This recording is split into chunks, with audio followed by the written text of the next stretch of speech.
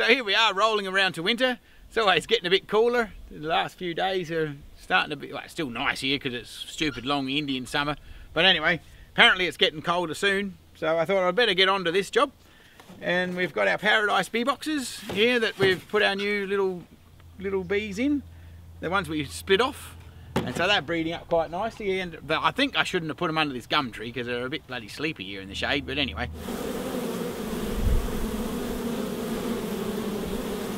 So I just brought a base to give you a bit of a show. Obviously the base is on the bee box over there, so I thought this will save me pulling that apart to show you. And we've got a little groove here. And then you can slide this is a little sealing off bit so you can seal up the box. And I'm assuming you slide it in here. But I've discovered just before everybody got here that the bloody shit doesn't fit. Like, so I don't know, maybe just nail it on there. But anyway, I've got myself a pair of trusty scissors. Now, just for the information of the viewers, I actually bought my own scissors. I didn't nick these from the wife. Look at me, no expense spared. I look like a little kitty scissors, but still. A little rib off the side here, what do you reckon? I don't know. I'll probably bloody make them too small, and then they'll all just fall out, won't they? That'll be the next thing. Oh man. Friends at the Paradise Bee Company probably watch this and go, no, no, no, don't cut that, you stupid whacker. There's got to be a trick to it. I don't know. Oh shit. I think I should have stolen the wife's scissors. These are pretty crap. Yeah, and it's still a bit big, I think. Whew. That's what all the girls say.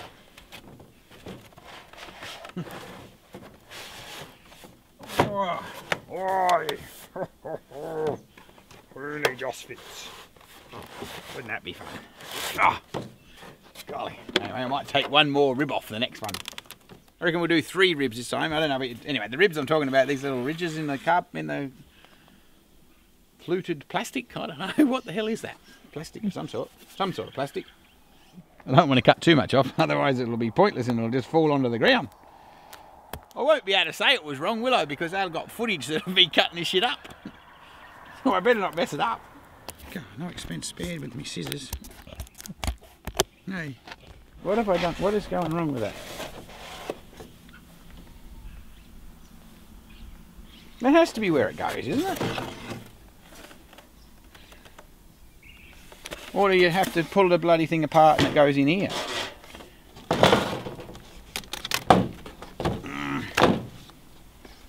Then that's not big enough to do that anyway.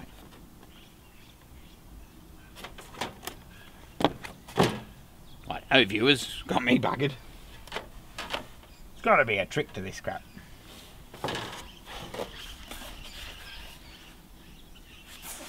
Anyway, oh well. I'm sure that somebody from the Paradise Bee Box Company will send me a text or an email and say, now listen, Dropkick, Mr. Bush Bee Man, that's not what you do. You bloody silly whacker. I was just thinking it's going to totally suck if this just happened to be one that was weirdly moulded, wouldn't it?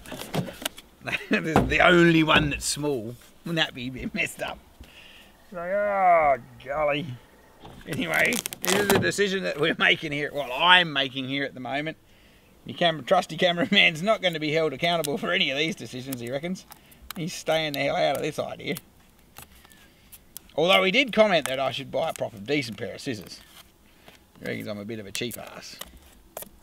But they were on special, because it was like the after the going back to school thing, you know, when the kids go back to school, and then they have all the stuff that they didn't sell to the poor unfortunate parents. Well, that was in the unfortunate school thingamajig. I thought that'll do me. The whole $2.50 or whatever it was. If I was any good at recycling, I guess I could stick them together and have an extra one, wouldn't I? Hell, even I'm not that scabby. So I've got these little emergency stand going on here. I was just watching them before. It's kind of cool because the girls at the other end have got a little bit more sun on their boxes, although the sun's just buggered off when I haven't covered this conversation. And they're just a little bit busier because the sun's on their box rather than this end, where it's a bit, they think it's a bit cooler, so they're quieting down a bit. Although when you come here first thing in the morning, these girls are in the sun and they're in the shade over there, so it's the opposite way round. So that's pretty crazy, isn't it? So maybe I'll move them all in the sun later on if I get motivated. But more than likely when you come back and see me in a month's time, I'll still be here. So anyway, these just, as you saw earlier on the other thing, they just slide in there, just to seal it off. And thank God they are all the same size. Ow, ow, ow, there's a prickle. Ow, there that. Well, that should keep them a bit warmer.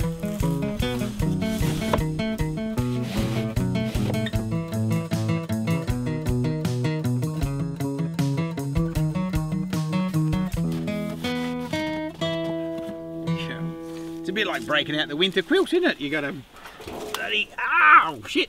There's bloody prickles in this farm. My God. Yeah, I wonder if you got any of them horrible calthrops around the world. Damn things. Yeah, this is the one I did first and didn't trim enough. Oh, come on. There we go. Oh, I'll go back and get my kitty scissors and do it again. Come on, you piece of junk. It would be where the bloody prickles are. There we go. Got my box with some frames on board. Get out of the sugar. I didn't actually bring anything to put the sugar feeders in, so that was bloody clever, wasn't it? And, you won't believe it, I'm going through the back of the ute and I'm looking for my hive tool, and guess where my hive tool is? It's in my bucket of wax that I told, well, my helpful helper here put the hive tool in the bucket of wax, and then I put the bucket of wax in the shed and left the hive tool in the bucket. So now, it's debatable as to who's at fault, but I would be thinking it's me since I put the bucket in the shed. But anyway, I'm not going to be too hard on my helpful man, because it was very awesome to have him lifting the boxes today. So anyway, I found myself a little Jimmy bar, and I thought, well, that'll work. So this is my makeshift hive tool yet again. So I've got a few of them now. Just for your information, I haven't forgotten my bee suit, even though that's a real plausible concept. I was just here and thinking, oh well, these girls are pretty chilled out. These are nice, relaxed, proper bred bees, not like them wild pricks up there on the hill. So you never know, we're just going to pull them out. I'll pull out one feeder, and if I get my arse stung to death, I'll go and get my suit on. So it'll just depend. We'll just try not to bump anybody. That would be a good idea.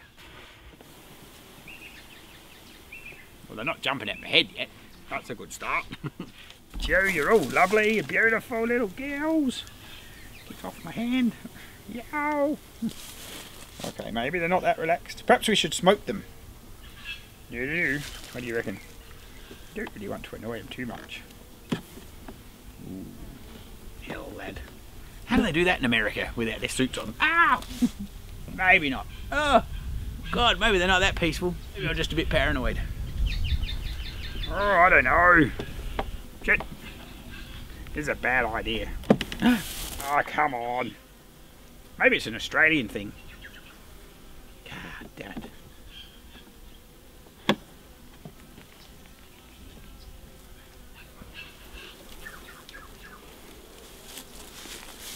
Ow, that hurt. Got neck Botox coming on.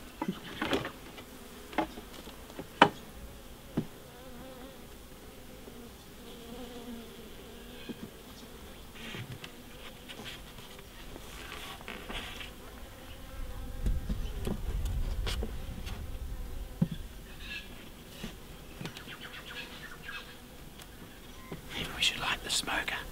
What do you reckon?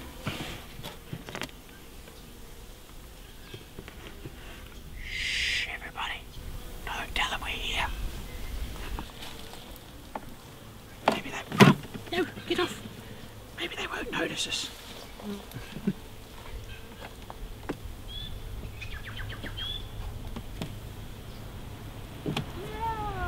that's a bloody bad idea.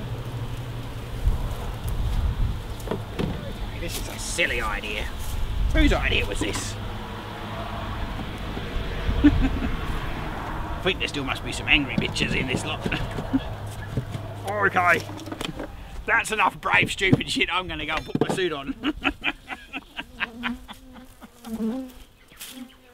Suck. You can talk. So I'm not quite that brave. I think I've got a couple of years and a few 100,000 bee stings left to go before I don't give a shit about getting stung. Oh, I tell ya, I'm not that enthusiastic. Well, I got 2 done. That was pretty cool. 2 out of 200. God. Oh, shit. Now that I'm looking a little bit more Australian with my bee suit on, I'm a bit of a soft cop. So anyway, we had a go, but maybe I need a little bit more experience. So anyway, we'll just do the rest of these now before it gets too much colder.